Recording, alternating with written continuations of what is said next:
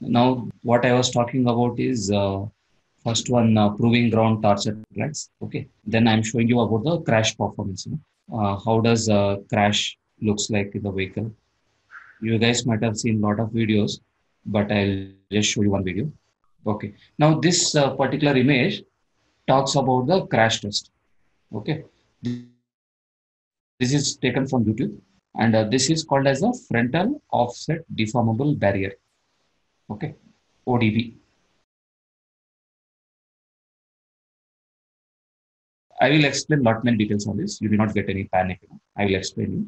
So this particular video has got two adults in the front and two child restraints in the back. Okay. Now whatever you are seeing dummies sitting, right? These are the dummies. This is called as a full frontal impact. Okay.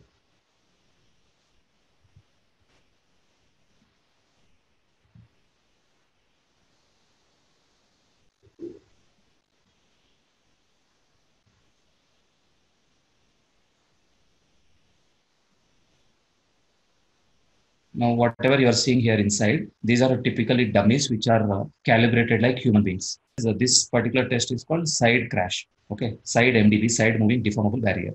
This is hit at 50 kilometer per hour speed. Okay. Now whatever you are seeing on the side, it is called as curtain airbag. So this is called as a side pole impact. So vehicle in the accident, if the vehicle slides and hit any pole or something like that, will test, understand how does it creates damage to the passenger. Okay. This is called as a sled test.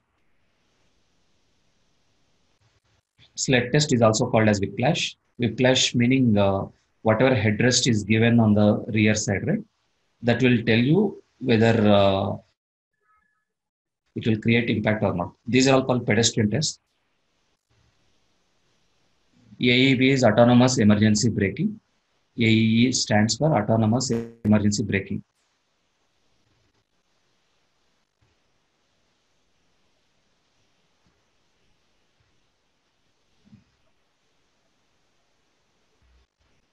So these are all from the crash related tests. Okay. Now we'll go back to the presentation. I think just a few slides are left out. Then we'll talk. Now what happens? Suppose we have done all the tests. Now we feel like something is really went wrong. Okay. So what we have to do, we have to quickly modify the design and ensure that it meets the requirement. Again, testing has to be done. But now, if you have to touch upon any design activity, this is going to be a very costly affair because your already tools are cut.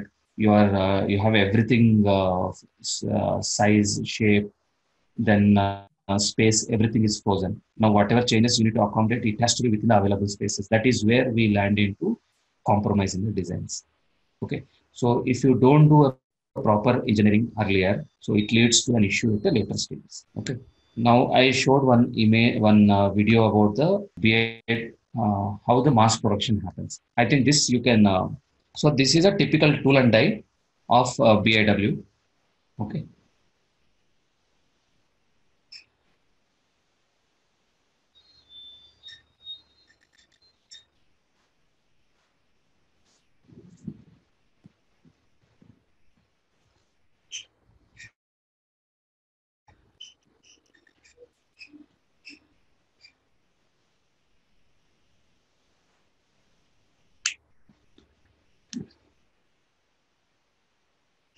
These videos you can find in YouTube.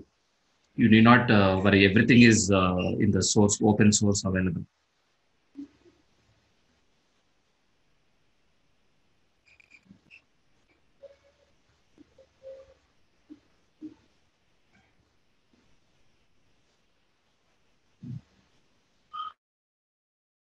See, now this is a blank sheet metal. Now it is placed in the tool. So the moment it is placed, you will get a design part. See, now this is a tool and die, and you get a proper shape as per your requirement. Now this press weight, whatever you are seeing, it would be approximately around 2 ton, 2.5 ton, something like that. So these are the components of BAW, and all these things put together, they do a spot welding.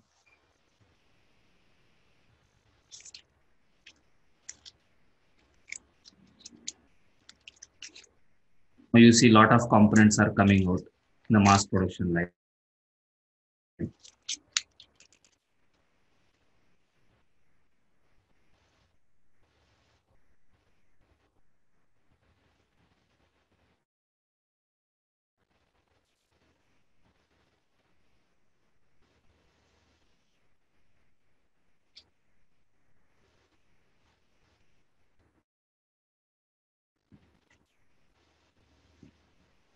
So based upon all this, once this mass manufacturing line is done, then the production activity starts, wherein typically from various suppliers you get the parts and it is assembled at the original equipment manufacturer OEM. Okay. Now I want to look back and tell you what is the overall process, what is the so overall development of any vehicle, whether it is electric vehicle or it is conventional vehicle, you have to do an initial study wherein you need to arrive at a benchmark how your vehicle should look like. Then you start your engineering design, then make a mule, and then do a bug study to understand how your system is going to be comfortable as compared to the existing benchmark vehicles. Then you do a later design updates and release designs to the suppliers for part procurement.